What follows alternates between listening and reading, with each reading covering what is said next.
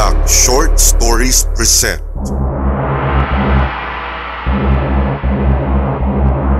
Sari-Saring Lagim na isinulat ni Kuya JIMLI. SINDAK.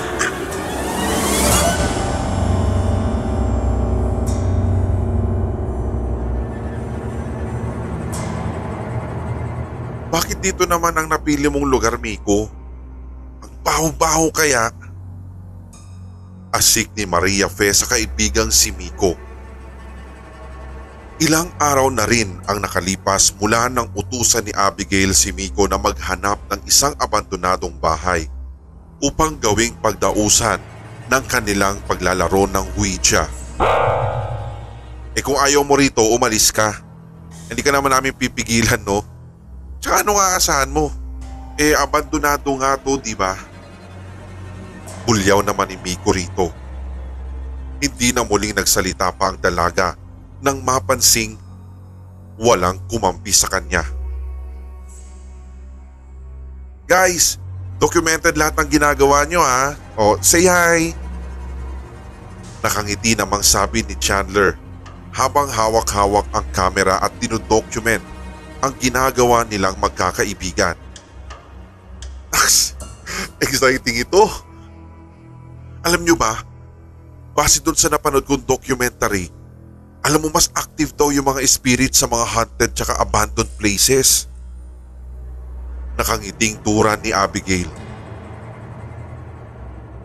Latag na ang dilim ngunit nakatunghay ang kalahating piraso ng buwan na nagbibigay ng tanglaw. Malago ang mga nagtataasang damo sa paligid kung nasaan sila naroroon. Yun nga lang, nakasusulasok ang amoy ng mga sunog at nabubulok na kahoy ng naturang lugar. Naitakip pa nga ng magkakaibigan ng kanilang kamay sa kanilang mga ilong. Luma na talaga ang bahay, kaya't dagdag pa iyon sa naghahatid ng kakaibang kilabot. At dito'y natuloy nga ang kanilang plano na paglalaro ng Ouija board sa isang abandonadong bahay na sinasabing nasunog daw noong 1983. Ayon sa mga napagtanungan nila, isang misteryosang babae raw ang may-ari ng bahay na yun. Hindi naman sila naniniwala kaya nagkibit-balikat lang ang mga ito sa impormasyong nakalap. Dahil mga teenager at likas na adventurous ay walang pag-aalinlangan pa rin nilang itinuloy ang kanilang plano. Nang makapasok sila sa loob ng bahay na iyon ay ginapangan ng matinding kilabot si Erica. Nayakap pa nga nito ang sarili at himas-himas ang brasong tinatayuan ng mga balahibo. Anyaya sa kanya ni Maria Fe. Huy, Erica! Umupo ka na, sisimulan natin to. Sinindihan ni Abigail ang dalawang malalaking kandila upang may magsilbing liwanag sa paligid ng Ouija board. Si Chandler naman ay itinayo ang kanyang tripod at saka isinet up ang kamera na nakatutok sa kanila habang naglalaro. Si Abigail ang nag-lead ng laro. Dahil alam niya at napanood niya sa isang TV documentary kung paano ito laruin. Bago pa man nila iyon tuluyang simulan, ay umusal muna sila ng panalangin. Pag-uumpisa na ni Abigail. May espiritu ba rito? Agad namang gumalaw ang hawak nilang planchet at tumutok ito sa salitang yes. Nalaman din nila na babae ito at ang pangalan raw ay Leonora Marquez, edad 25. Ang sumunod na tanong na lumabas mula sa bibig ni Miko ang siyang nagpasindak sa kanilang lahat. Hindi rin nila alam kung ano ang pumasok sa isip ng binata kung bakit ito ang kanyang itinanong. Pwede ba naming malaman kung kailan kami mamamatay? Pinalo ni Maria Fe ang braso ni Miko at namatay ang sinti ng isang kandila. Sabi niya, "Miko, ano ba? Hindi nakakatawa ha?" Guys, pagputol naman ni Chandler. Isang puwersa ang nagpagalaw sa mga kamay ng magkakaibigan habang hawak-hawak pa ang planchet at ibinigay ng espiritu ang kanyang kasagutan. Tumutok ito sa mga letrang N, G, A, Y, O, N. Ngayon, tumayo si Chandler at bumitaw sa pagkakahawak niya sa planchet.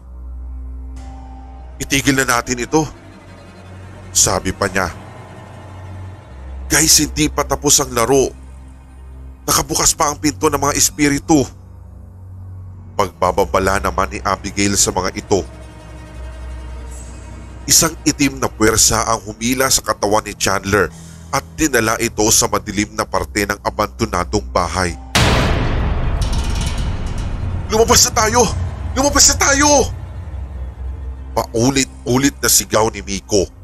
Ngunit katulad ni Chandler, isang puwersa rin ang gumupo sa kanya.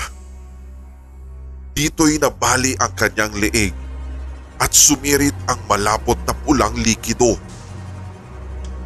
Dahil dito'y hindi magkataugaga ang tatlong babae sa pagsigaw at panay rin ang kanilang pag-iyak.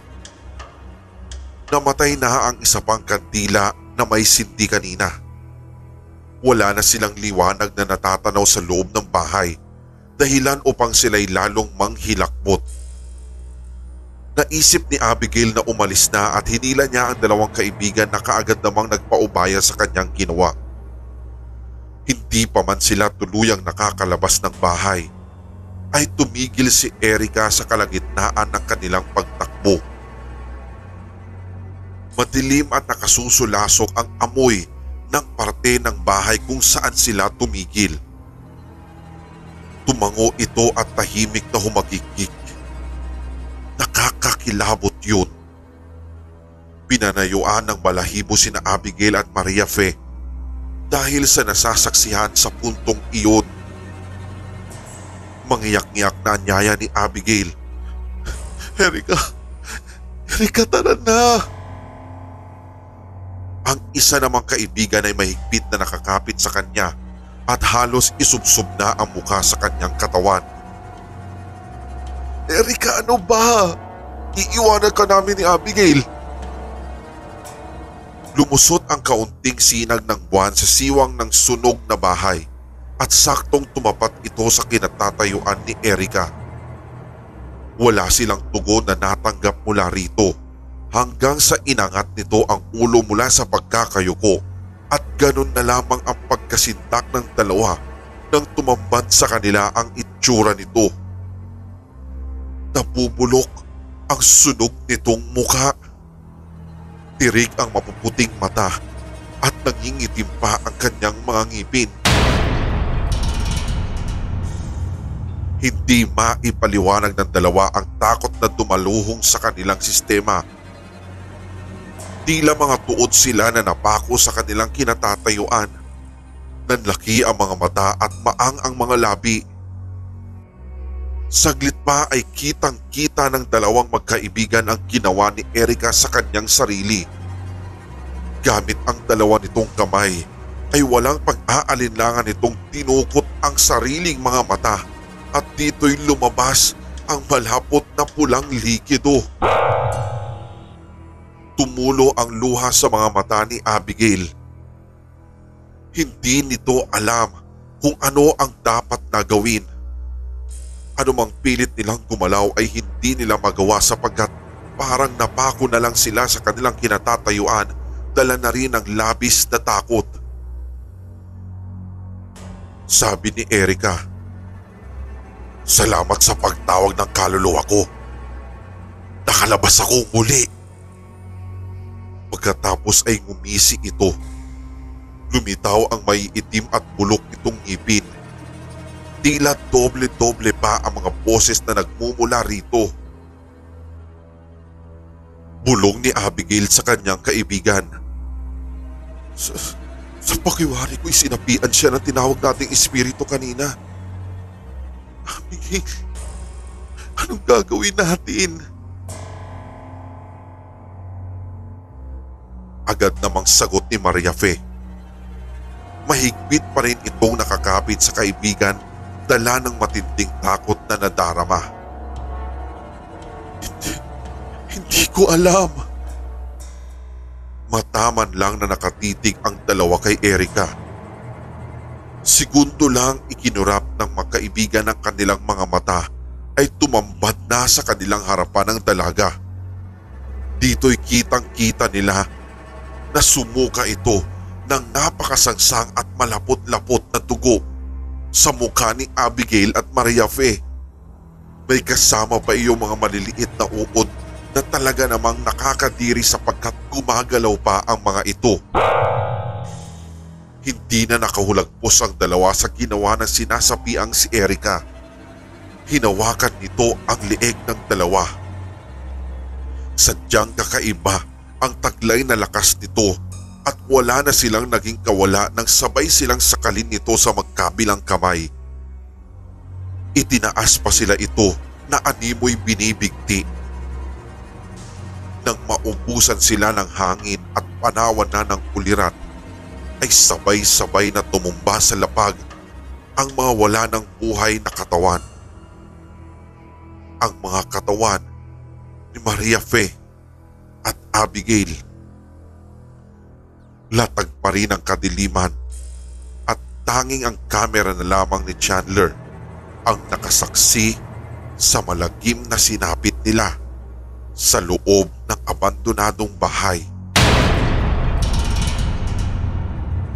Ang kanilang premyo sa paglalaro ng Ouija.